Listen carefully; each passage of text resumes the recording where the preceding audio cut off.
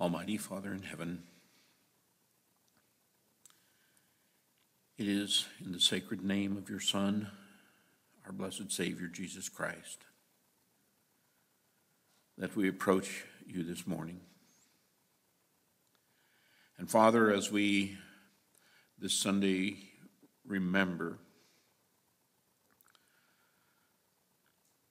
the choice that Jesus made to place himself in the hands of man, to come to yield to the judgment of man, and to pay the price for our sins, we must rejoice and give thanks, O Lord, for this precious gift, for the hope that it instills within our hearts, for the opportunity that it presents in our lives, for the blessing that it is to all of the earth. Father, we thank you this morning for those who shared with us. We thank you this morning for the glorious beauty of this day. We pray, Father, as we assemble to worship, that you will bless our speaker this morning, that his words and his thoughts might be directed and guided. And we pray that our hearts might be open to receive that message that he would share. We pray, Lord, that we might each rejoice today for the precious gift of Jesus Christ. And we pray, Lord, that your Spirit might touch our hearts and our minds, that we truly might worship you and learn of you today. And we ask it in the sacred name of he who gave his life for us. Amen.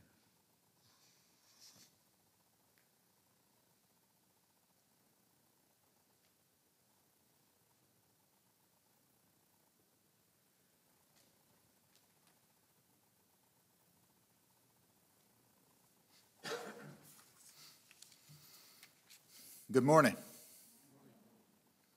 Boy, Zacchaeus has grown a lot in the last 2,000 years.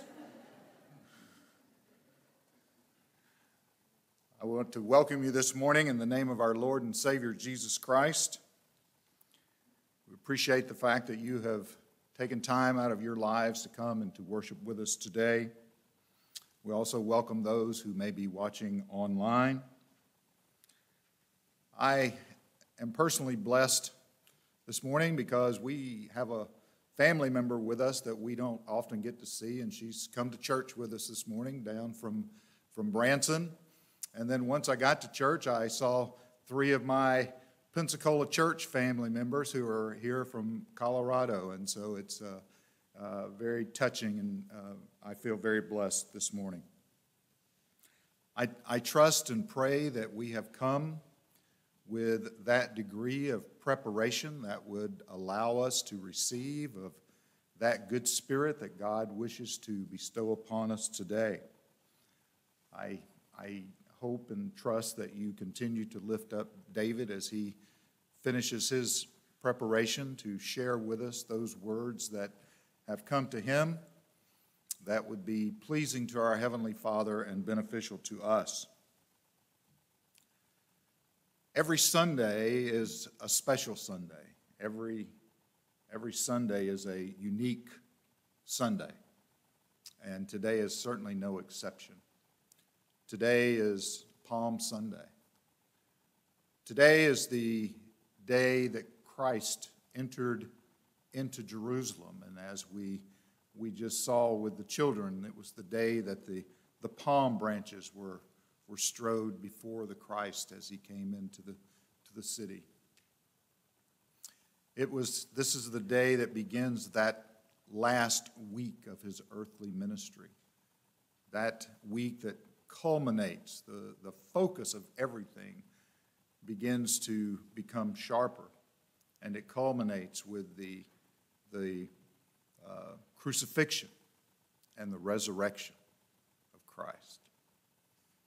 And please don't fall into that trap of thinking that Christ somehow is it's said that he, in his ministry, sort of lost control, and he was arrested, and he was beaten, and he was interrogated, and ultimately he was murdered.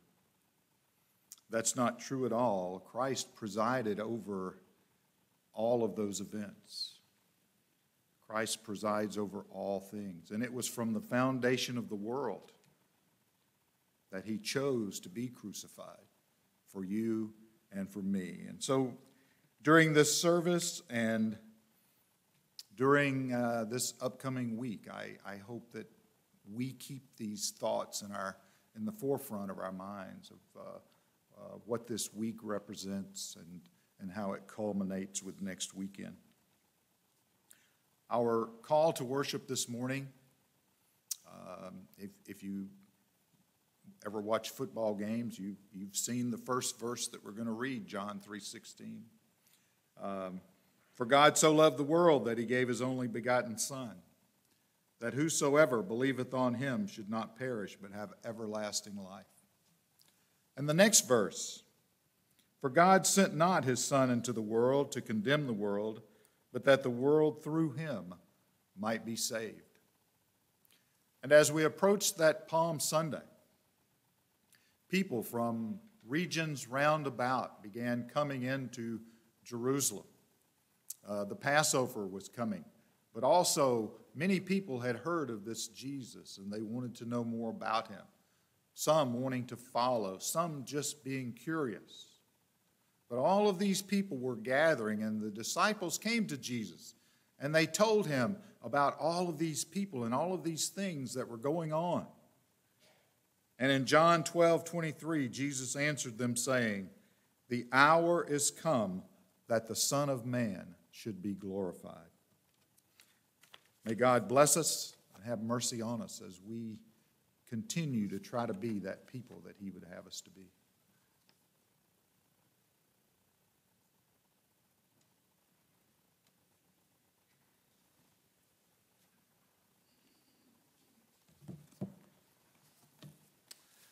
Just a reminder, if you have not done so, the offering plates are back by the doors to drop your donations. I'm going to read, this is a familiar scripture from Mark chapter 12, verses 47 to 50. And after this, Jesus sat over against the treasury and beheld how the people cast money into the treasury, and many that were rich cast in much. And there came a certain poor widow, and she cast in 2 mites, which make a farthing. And Jesus called his disciples, and said unto them, verily I say unto you, that this poor widow hath cast more in than all they who have cast into the treasury. For all the rich did cast in of their abundance, but she, notwithstanding her want, did cast in all that she had, yea, even all her living. God cares more about the attitude in which we give than the amount which we give. Bow with me. Father in heaven, thank you for this glorious day that you have made. Help us remember the sacrifice that your Son made, that we might be granted everlasting life. Ask that you would bless the offerings that are presented this morning, that they would be allocated in accordance with your will. In Jesus' name, amen.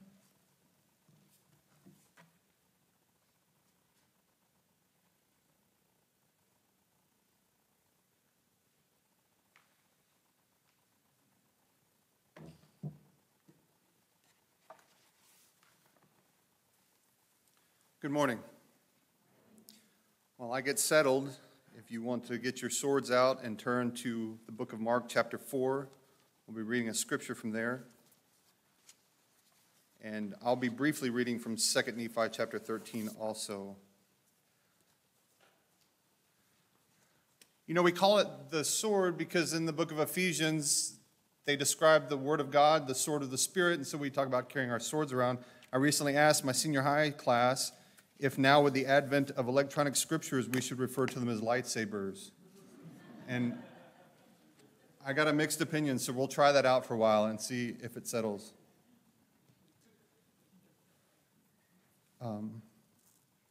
It's a beautiful day today. It's a beautiful spring day that we get to enjoy by the light of the sun that rose this morning. Just as it's a beautiful day that we get to enjoy by the light of the sun who rose for us. And today we celebrate Palm Sunday. My senior high class, what's my favorite holiday on the Christian calendar? Palm Sunday. We have many holy days on our Christian calendar where we remember all the things that God does and did for us. But Palm Sunday stands unique from those others as God's creation participated and added value and meaningfulness to that day as the multitudes were there celebrating their King, as we got to enjoy the kids sharing with us this morning.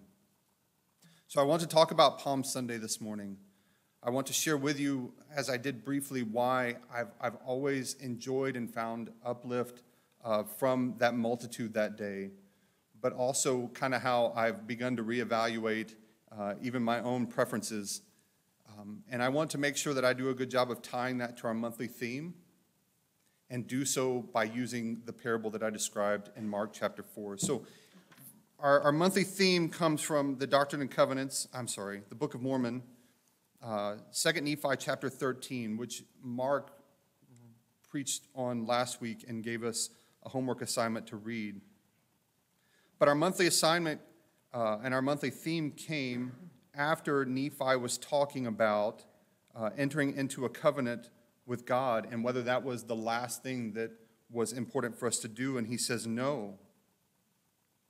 For you have not come thus far, save it were by the word of Christ, with unshaken faith in him, relying wholly upon the merits of him who is mighty to save. Wherefore you must press forward with a steadfastness in Christ, having a perfect brightness of hope and a love of God and of all men. And it finishes in verse 32, and now behold, this is the doctrine of Christ, and the only and true doctrine of the Father, and of the Son, and of the Holy Ghost, which is one God without end.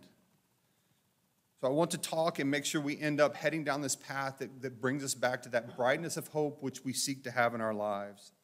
And now if you're in Mark chapter 4, there's a parable that Jesus shares here, the parable of the sower, and it's very familiar to us in the New Testament, because there was a sower that went forth, and he as he preaches the parable to the multitude, he then describes its meaning to his disciples later, where he tells us that the sower went to sow seed, which was the word of God, and the people, the four circumstances that the seed fell on, represent the response of the people to that message of God in their life. There were some seeds that fell by the wayside, and the fowls of the air came and devoured those up. That's verse 4 of chapter 4 in Mark. And in verse 5, some of the seed fell on stony ground where it had not much earth. And immediately it sprang up because it had no depth of earth. But when the sun was up, it was scorched. And because it had no root, it withered away. Then there was some seed that fell among the thorns. And the thorns grew up along with the seed and choked it, and it yielded no fruit. And finally, the fourth example was that there was seed that fell on good ground. And it did yield fruit that sprang up and increased and brought forth some 30-fold, some 60, and some 100. And so as I think about that parable of the sower and think about the people that Jesus is talking about, I tried to create caricatures of those people and how they might respond. Because as I told you, I've always been impressed. I've always wanted to be a part of that multitude that worshiped their King, recognized Jesus for who he was in his earthly ministry on Palm Sunday. But the truth is that it wasn't just a singular group of one people. It was a complex group of many people coming from many places with many backgrounds. And undoubtedly, in that crowd, there were Mr. Waysides. There were Mr. Stonies, there were Mr. Thorns, and there had to have been some Mrs. Good Grounds. Now, It's by no coincidence that the three what not to do's I've called the misters, and the one response we should give as the misses. Because it's a reminder to me from my own personal experience that men often need to learn a lesson multiple times. But there were 2 days, and there were 2 crowds.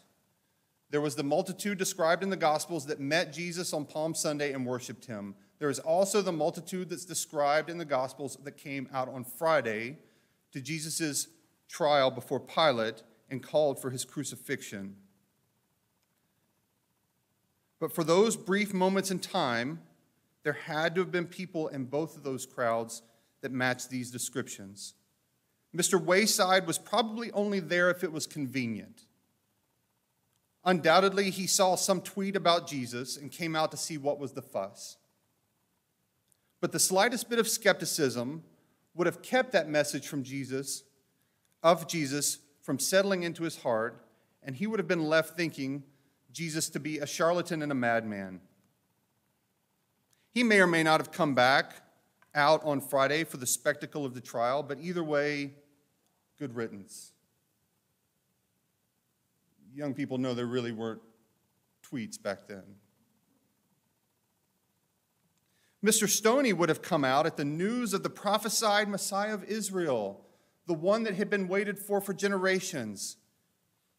And while witnessing him on Sunday entering Jerusalem, he would have already begun mentally bending those prophetic promises to fit the struggles and oppressions of his day, and how this Messiah was going to save him in a nationalistic way, as we talked about in our morning worship. Among other things, Mr. Stoney would have been sizing up Jesus to see if he would actually be able to overthrow this Roman occupation.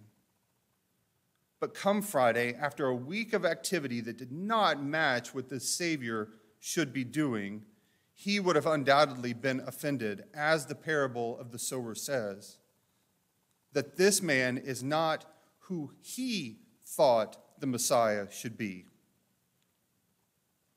Mr. Thorne was probably not unlike Mr. Stoney in his early enthusiasm. The seed would have fallen and bore fruit initially. But if you go through the gospel accounts of Jesus' teachings that week, you find words that were sharp and lessons that were hard. And you find a focus on the religious elite of that day and not on the Romans as what he would have expected. And because these words were sharp and the lessons hard and the sacrifice that was required not matching the amount of effort that Mr. Thorne would have wanted to give, he wouldn't have been able to be that follower, because there's a lot of other things going on in life. And if this guy wasn't even going to save himself as he should be able to do, what great loss is another man put to death on a cross because he was hardly the first. So Mr. Thorne's hope would quickly be choked and unfruitful. But then there's Mrs. Goodground, Gigi. She was probably there on both days. Maybe she was vocal. Maybe she wasn't. On Friday, maybe she was unwavering in her faith. That unlike the disciples, she was able to see and trust that divine plan from the foundation of the world, even when the methods that Jesus used seemed unusual. Or maybe she was clinging desperately to any brightness of hope against what was happening before her very eyes. But there were probably many Mrs. Gigi's in that crowd that after that day remained devoted to the seed that was planted in her through the ministry of Christ, and she endured the best that she could through that difficult day and the difficult days to come, bearing fruit of different amounts. Now, if we meditate on a finished day in our life, we will most likely find that we are a combination of these responses at different times. Because just as those were not singular crowds, we are not singular, simple people. I want to quickly layer this idea with the story of the prodigal son, because we've talked about and heard about this parable recently here. It's important as we reflect on our day that we find those moments where we were Mr. Wayside, Mr. Stony, or Mr. Thorn. Because like in that parable, it's important for us to acknowledge our shortcomings so that we avoid the self-righteous tendencies of the older brother. It was those self-righteous tendencies that led him to choose not to be a part of the celebration that his father was offering. But there are others of us, and there are other times in all of our lives when, as we reflect upon our day and we find overwhelming grief, frustration, when I find that I don't find any good ground responses, that there's no GG in my story. And like the prodigal son, the word finds no root in our lives. We find no hope at all that leads us or compels us or gives us any desire to return to our Father who wants us. But somewhere through that story and somewhere in our lives, there has to be that moment and that seed that begins that process where we find that hope. And as that seed is planted, then we begin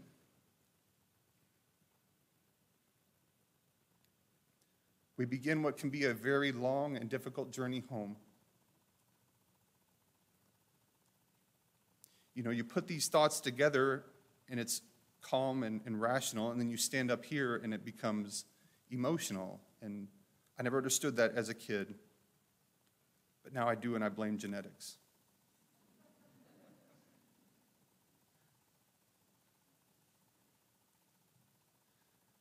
And just recognizing this problem that we have, recognizing where we're at, does not mean that the solution is easy. It doesn't mean that the voices stop whispering in our ear, but it does mean one thing important. If you have shared this experience with me, you are not alone. And you are not left alone. Those first steps are difficult.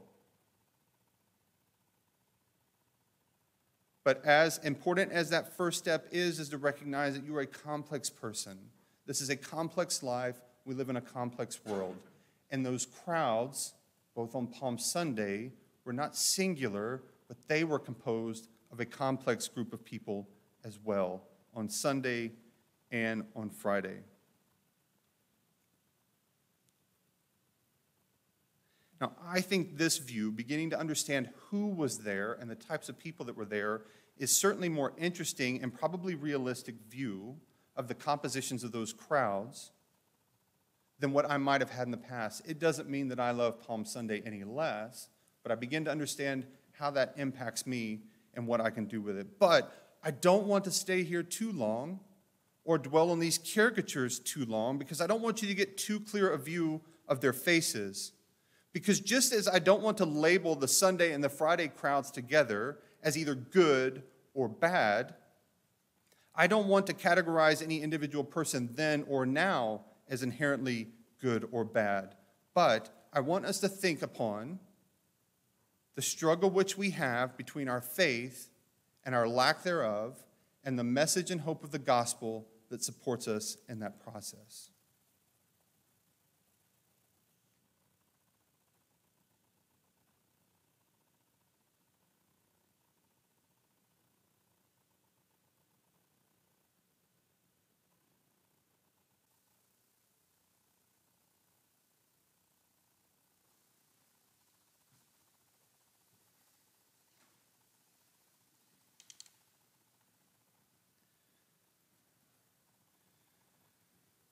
To reiterate, it's not my purpose this morning to put you into character category by using this analogy. Now, I love a good Enneagram as much as the next person. But there's only one category level that we are really concerned about, and that category is about being redeemed. We know that children are redeemed because of their innocence. which is why we love them so much. But for the rest of us, anyone bearing the stain of sin, the cost of your redemption came in the life of Christ. Now, was Gigi worth the cost? Well, yes, of course. She bore good fruit. But what about Thorn and Stony and Wayside? Were they worth the cost? Well, yes, they were, but not necessarily because of our natural logic. Because if their actions are what define them, then the cost would not be justified, as that would be a very poor investment because no fruit was born in their lives. And God would not be a very good steward of the life of his Son. It's only if all of us are in the redeemed category and that mercy has its claim and that God is not a respecter of persons and it's not our failures and shortcomings that define us and dictate our value that this gospel message makes sense and connects. They don't define our present value or our future value.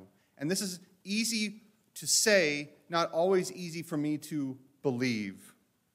It can be hard at times for me to convince myself of this truth. Upon the cross of Jesus, mine eyes at times can see the very dying form of one who suffered there for me. And from my stricken heart with tears to wonders I confess, the wonders of redeeming love and my unworthiness. Words penned by Elizabeth Cecilia Clephane, a Scottish lady in 1868, a year before she passed. But words that bring to life the feelings I have in my heart. Because if I impose my version, my superficial version of justice and fairness, at the level that we often do in our lives, then our version of the gospel story would have been that Jesus would have come in on Palm Sunday before the adoring crowd that recognized him as a king and died for those people because they were worth it, and the children. Not the Friday crowd. Listen to the Friday crowd. Matthew chapter 27, verse 7. After Pilate gave them every opportunity to set this man free and told them that he was washing his hands of his guilt. And verse 27, then answered all the people and said, his blood come upon us and our children. As a bold statement. And while that common voice, I understand, could be present there, again, I say, I don't think that rejects the idea that there were silent people there trying to figure out what the situation was, certainly not vocal, as we know the disciples weren't in their hesitancy. May his blood come upon us and our children. Keep that in mind as these antagonists of Christ that day were crying out, and compare that with what we read in the book of Acts chapter 5, when Peter and John are being brought before the religious leaders of that day after they've been told to stop preaching about this Jesus, but they wouldn't do it. And the religious council, the high priest in verse 28 of Acts chapter 5, said, did we not straitly command you that you should not teach in this name? And behold, you have filled Jerusalem with your doctrine, and you intend to bring this man's blood upon us. All of a sudden, these leaders didn't want what the crowd on Friday was asking for. But the really interesting thing about this, of course, is that turn of phrase, because the apostles' intent and Jesus' intent, of course, is to bring his blood upon them and us for its saving power. But it wasn't about the crowds. It's not about that superficial logic that I have. It was about the complex, broken individuals within the Sunday crowd and the Friday crowd. It was not because of them, but it was for those moments that we were anecdotally calling Mr. Wayside, Mr. Stoney, Mr. Thorn, and Mrs. Good Ground.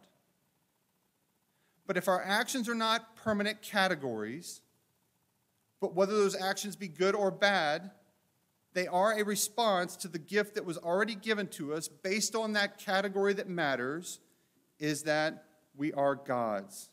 And if we fall into that category, then we have that promise of redemption. Mrs. Goodground is worth it. Mr. Wayside is worth it. Mr. Stoney is worth it. And Mr. Thorne is worth it as well.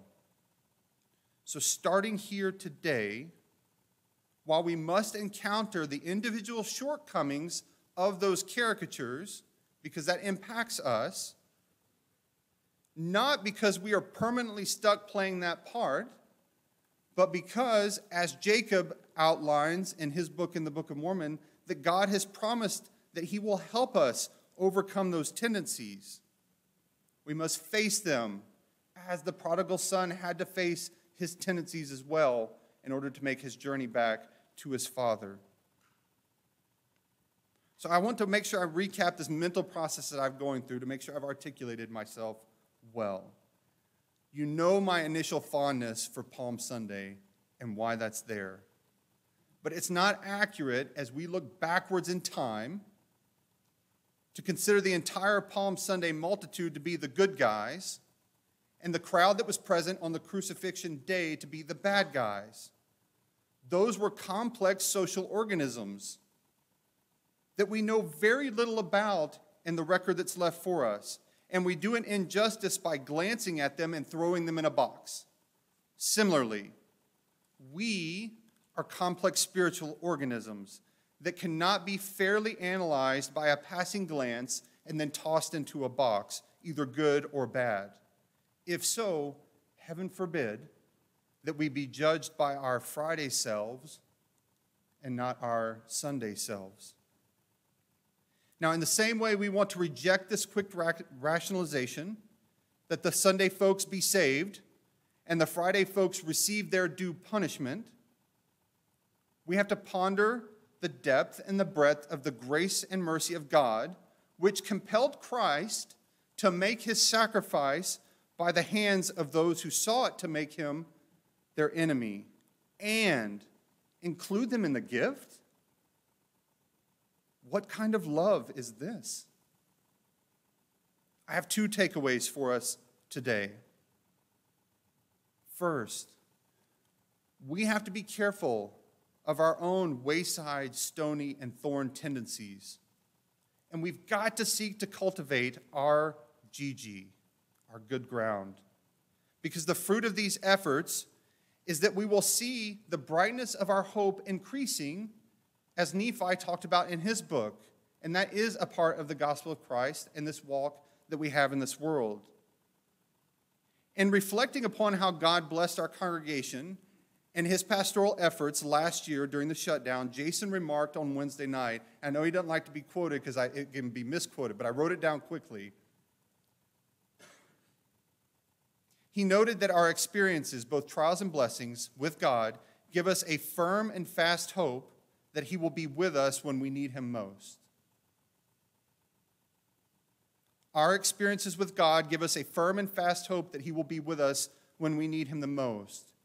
And it's only through that process of growing in our relationship with Christ that that brightness grows. And the nice thing I like about that, it doesn't matter where you start. If you start and you begin your relationship very close to him, you will benefit from that. If you have walked away and have a long way to go, that walk can be difficult, I know. But there is a path for all, and it's different for all, but the promise is the same. These are the seeds that find place in our hearts and begin to bear fruit. Now, does this mean that Jason is at a perfect brightness of hope the entire year? Does it mean that his hope will be unwavering in the future? Probably not. But does that call into question his redemption or his value? No. Because he was created by God the Father, ransomed by God the Son, and indwelt by God the Spirit. And he will justify this investment of creation by God the Father and sacrificed by God the Son for the benefit of his own soul by responding to those things and growing in that brightness of hope and bearing fruit in his life. And if we respond internally, if we make those accountings and make those small steps of progress, we will begin to see outward fruit. Which leads me to my second takeaway. We must be careful of our judgments and our categorizations of waysides, stonies, and thorns in others.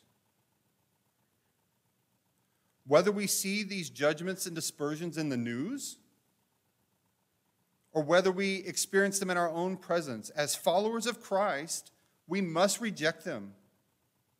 And we must be willing to stand with people, those that look like us and sound like us, and those that don't, and possibly even those that hold diametrically opposing views to what we hold. Because their value in God's eyes is not defined by the views that they hold, just as ours isn't either. In fact, I think as you search your heart and find that a brightness of hope begins to grow within you, see if you don't feel compelled to seek out those in the Friday crowd and the Sunday crowd who do hold those different views, who don't have that hope that you have, and see if you don't have an opportunity and a desire to share with them the hope and promise of redeeming love, displayed on the cross at Calvary and empowered by the testimony of the empty tomb. And I hope that if you take upon you that homework assignment and go through that process, and as you begin to create that common ground with people, I hope that among and within that common ground, you find some good ground to plant that seed in Christ, which gives us that perfect brightness of hope. And in 2 Nephi 13, that perfect brightness of hope comes along with something else. It says it gives us a perfect brightness of hope and a love of God and of all men. May you be blessed as you meditate on these things this week and prepare for our annual celebration and commemoration of the death and resurrection of our Savior, Jesus Christ.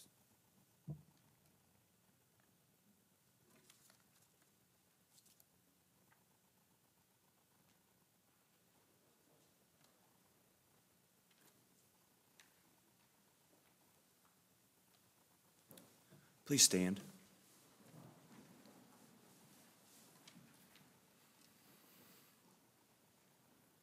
Gracious and loving Heavenly Father, Lord, we thank you for your abundant goodness in our lives.